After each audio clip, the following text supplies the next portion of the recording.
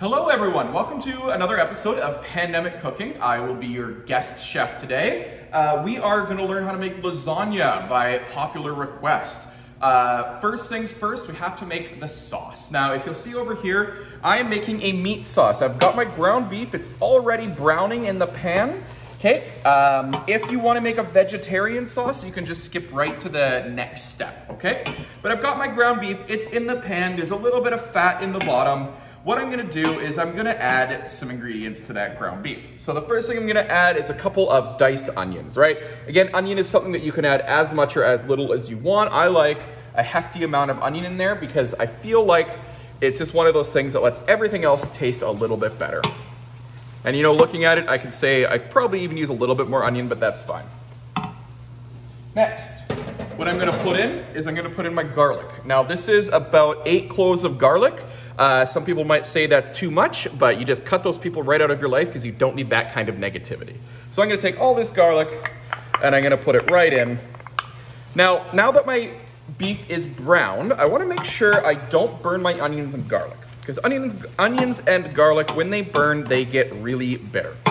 So once everything is mixed in there, what I'm gonna do is I'm gonna turn the heat down to like medium, low, whatever is not gonna burn the garlic in your oven. On your stove, everyone has a different stove, and so you should know it well enough to know what temperature is not gonna burn your onions and garlic. And you're just gonna let that sit for a bit.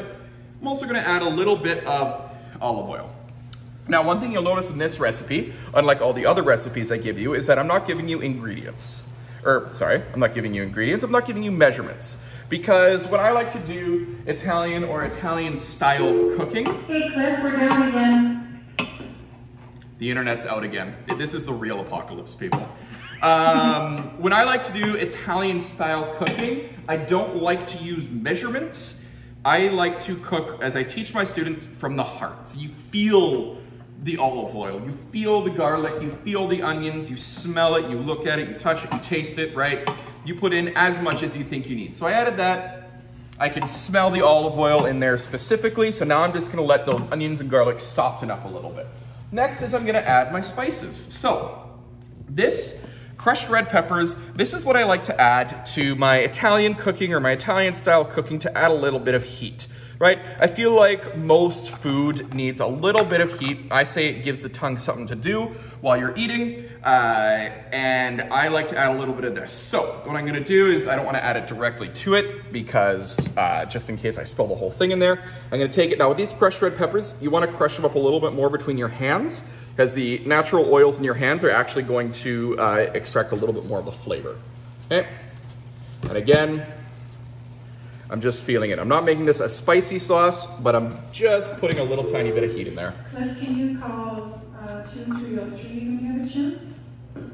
Next, I like to add Italiano seasoning, right? You can get this anywhere. This is generally a mixture of oregano, marjoram, dried peppers, garlic, probably some onion in there. There's a whole bunch of things. You can do your own Italian mixture if you want. If you don't like so much oregano or you want to add more whatever, you can do that. I just like to use this because I find it works just fine and it's easy peasy. So I want to add enough, right? That's a measurement. If anyone sends me an email or an Instagram message and they're like, how much Italian seasoning do you put in it? I'm just going to reply with enough. That's it. So I want to give it a smell. I can smell the Italian seasoning. I can smell the red pepper. I can smell the onions and garlic, so I know there's enough of that in there. I do want to add a little bit of black pepper because I add this to basically every protein that I use. Basically every protein that I make, but even if this was a vegetariano one, I would still probably add a little bit of black pepper. Okay, and then salt. You need salt. All of your food needs to have salt. Doesn't matter what it is, it's gotta have salt. You're making cookies, you're putting a bit of salt in. Okay, so I'm gonna salt this. And remember to add less salt than you think you need because you can always add more later. You can never take salt away. So, as you can maybe see, the onions are starting to soften up a little bit and so is the garlic. So that means I'm just about ready for the next step. So here's where my sauce differs a little bit from some other sauces because I had a few more steps before I just add my tomatoes and whatnot. What I'm gonna do is I'm gonna turn the heat up to maximum. I'm gonna turn the heat up really high. Now on this stove, that's a little bit dangerous because it might immediately burn, right? But I'm gonna watch it. As soon as it starts really sizzling, really bubbling, it's really hot, it's like just about to burn, what I'm gonna do is I'm gonna add a little bit of a deglazing liquid, okay? So what I'm using here is I am using some red cooking wine. You can use just regular red wine, excuse me. It's allergies, I don't have the Rona. You can use just regular red wine if you like. This is red cooking wine. This is already salted, right? So you have to be careful when you're cooking with that. If you want to have it alcohol-free, let's say you need it to be halal, you want to use just some red wine vinegar, but you're going to use less because it's really strong, right? What this is going to do is when you put this in the sauce, it's going to lift up anything that's stuck to the pan. And my aunt who taught me how to cook would say that it lifts up the good that's stuck to the bottom of the pan, okay? So this is, you probably can't hear it, but it's really starting to bubble and sizzle right in the bottom there, okay? So I'm just gonna leave that for just a little bit, just till it reaches a breaking point, and then I'm gonna put this red wine in. Once I put this red wine in, I'm gonna cook it until it's au sec. En français, in English, almost dry, or off dry, okay? You wanna definitely cook out almost all of the liquid from it.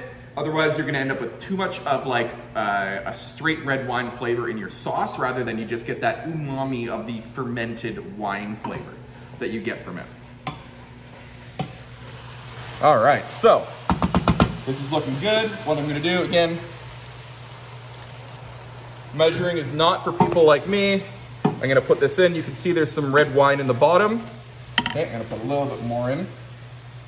And it's gonna smell like red wine, okay?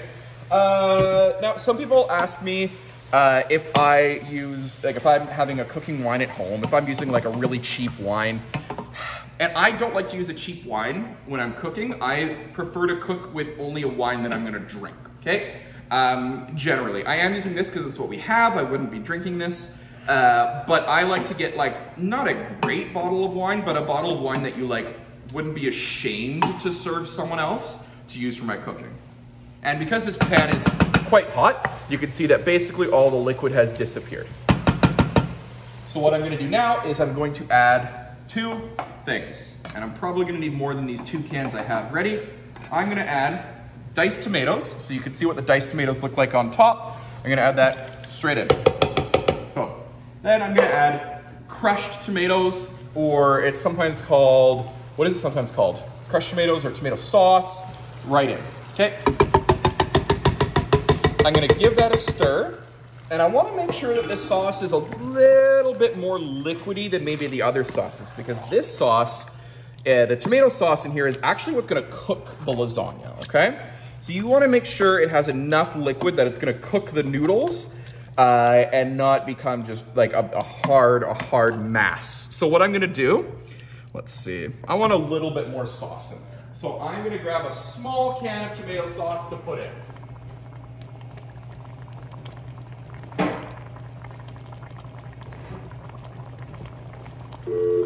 Power school fat cooking ready. Thank you.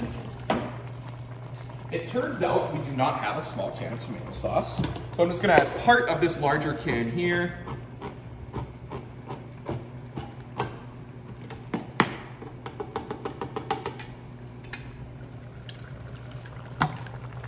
And what we're gonna do is we're actually gonna cook this sauce down a little bit. So it is gonna lose some liquid. So it will thicken up a little bit. You can always add a bit more tomato sauce later, but we're gonna cook it because we really need those flavors to all come together. And seeing how much sauce I have in there, I already know that I wanna add a little bit more of these little flavoring agents, okay? So I wanna give it a smell. Smells good. What we're gonna do is I'm gonna cook this ideally for as long as you can. This is the kind of sauce that is great if you can cook it for a couple hours. It's excellent. I'm not gonna cook it for quite that long. If you let it sit in the fridge overnight, it's even better. The next day, this sauce is awesome. So we're gonna take a little break, and when we come back, I'm gonna show you how to layer your lasagna, the middle layers of your lasagna, and then you're ready to throw it in the oven. See you soon. Hello everyone, welcome back. We're gonna finish making the lasagna now. If you'll come and see here, my sauce has been bubbling for a while. You can see a little bit of the fat has come to the top there. That's good, that's a good sign. That means you've got enough in there to really add some flavor to your sauce. And you see it's still liquidy enough that it's gonna cook the lasagna noodles, because I use raw, like uncooked lasagna noodles in my lasagna. You don't use the raw good to use for lasagna ones? The what? Like the raw ones that say like put in a raw?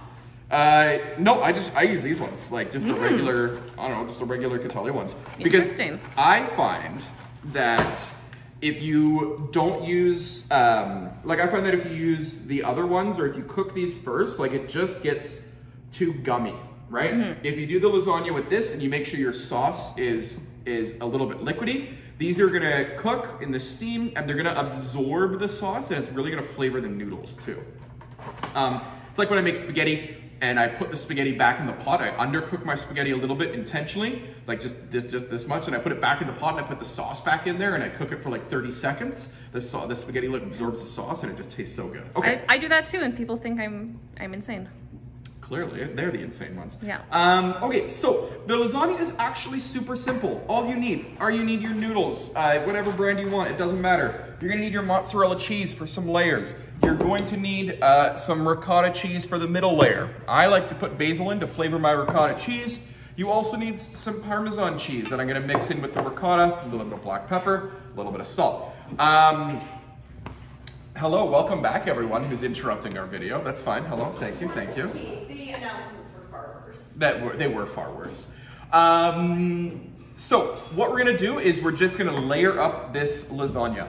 I'm gonna start it with my pan here. I'm gonna put a layer of sauce in the bottom, okay?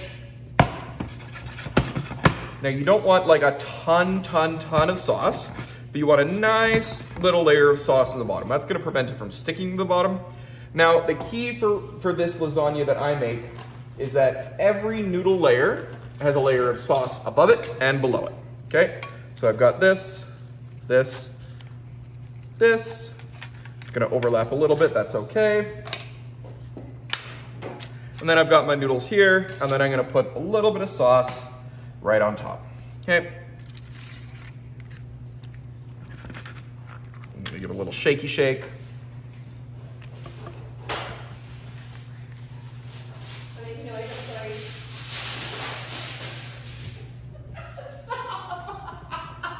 You gotta film Captain's face right now, because that's 3. Next, on top of, no, we're leaving that in. This is all in. This all makes the cut. Next, what we have is I have some cheese here. I like to use just whatever regular mozzarella you have, and I've grated this in the food processor because I am not willing to stand here for an hour grating cheese by hand. It really wouldn't take that long, but I like to use technology when I can. Goodbye, Curtis. Goodbye. Can we get Curtis in frame for a second? Goodbye, Curtis. Bye. Good luck with the show. Thanks, Curtis. All right. So what we're gonna do is I've got my layer of lasagna here. I've got some cheese. I've got Adele here. She's gonna come and judge what I'm doing because she judges everything I do. Hey. Right? And she can't not be involved. I can't not be involved. I can't just be hands off. Okay, now here's how I do. I'm gonna put a little bit of sauce on top, right on top of the cheese. Okay?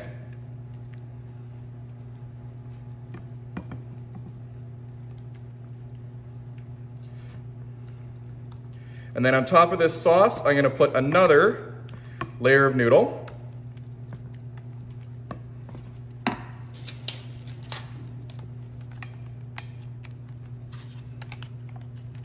I'm gonna press down because I wanna make sure that I have room for my middle layer of ricotta. Okay, this is a pretty shallow pan. I'd prefer to make it in a bit deeper pan. You can get some more layers in there, but that's okay. This is gonna work just fine. I say as I struggle monumentously.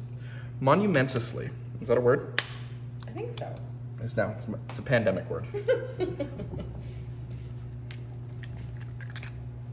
Okay, so now, Adele and Sarah, you two have probably heard that a lot of people like to put a layer of bechamel in their lasagna. What do you think about that? How do you feel about that? I've never made it. I never have. Never have. But I do the cheese differently. Like I mix the ricotta with. Of course you do. With.